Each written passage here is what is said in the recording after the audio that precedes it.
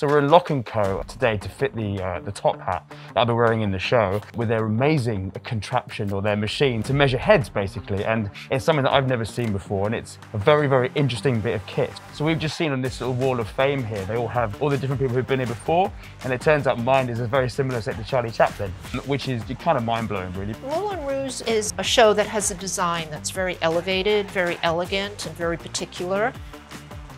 The millenarian hats that are here at Lock & Co fit that to a T. It's been such a privilege. Lock & Co is a heritage brand, so we've been making hats for over 300 years, but we always look to be innovative and inventive and modern, and so many of our hats are quite fashion forward. We do work with films, we do work with actors, and we have worked with theatres, and this is going to be something quite special.